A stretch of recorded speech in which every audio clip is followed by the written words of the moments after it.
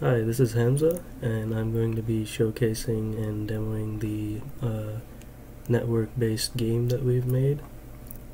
So if you go to the solution that you have, you can build it, and make sure you're building in release mode and 64-bit platform. And once you have it built, you can run the server first and then the client. I have it set up so that it runs the server and then the client launches. So once you run it, it'll start the server and then the game will start and your character will spawn. You can move him around with WASD, so D and A rotate the character, and then W and S will move it forward and backwards. You can also shoot a ball with the space key, and if I want to add another player, you can start a new instance here, and it'll spawn them in a random spot.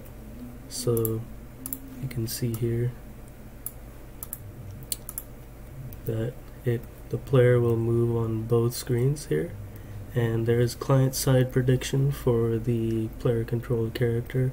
You can see it moves slightly more smoothly than it does on the other client, and you can also shoot each other with the ball here. If it gets too close, then the player will go away and he can't move around or anything until he presses the R key, which will spawn him back in a random spot. And when you do the ball with the space key, that's using it's calculating the position by using the velocity over time, and so it's using the dead reckoning method of predicting. And you can also add 2 more clients to this, so the limit is 4 clients. So if I see here, it's added a new client, and he can move around on the place here, and you can add just 1 more.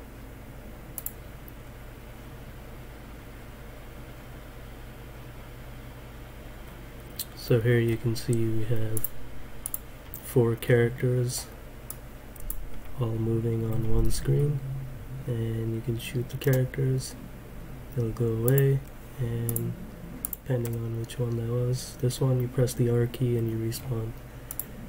So what's going on in the actual code here is most on the client side, most of the stuff is happening in this networking folder here, the UDP client. And if you go down here, every frame it's activating the update, and which activates the receive method. And down here I'm deserializing all the data that's being sent from the server. So it's getting the position of all the players, it's getting the projectile data as well, the velocity, and if it's active.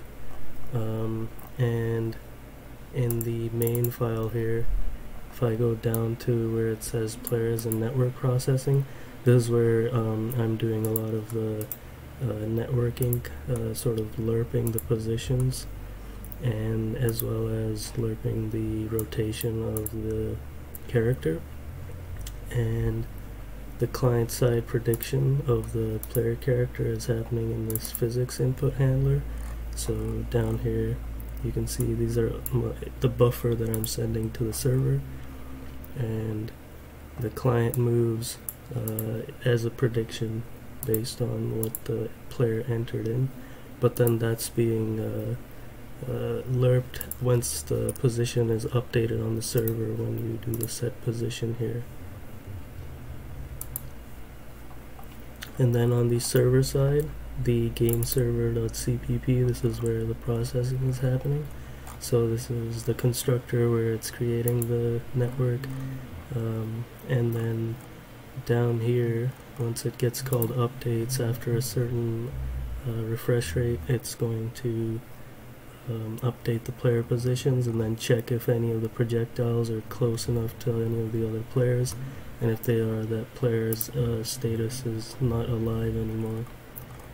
Down here, this is where I'm broadcasting every 5 Hertz, so 5 times a second.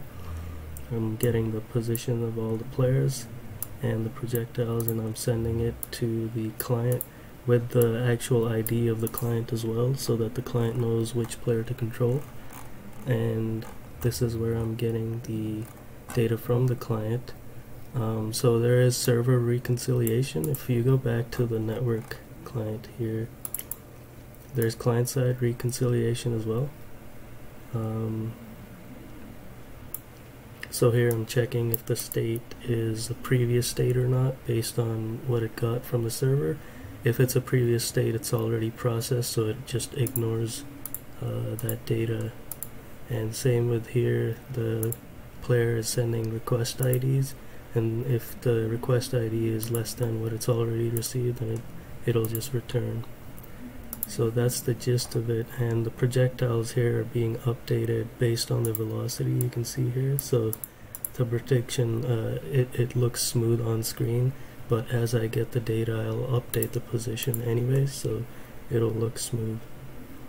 And that's it for now. Thank you.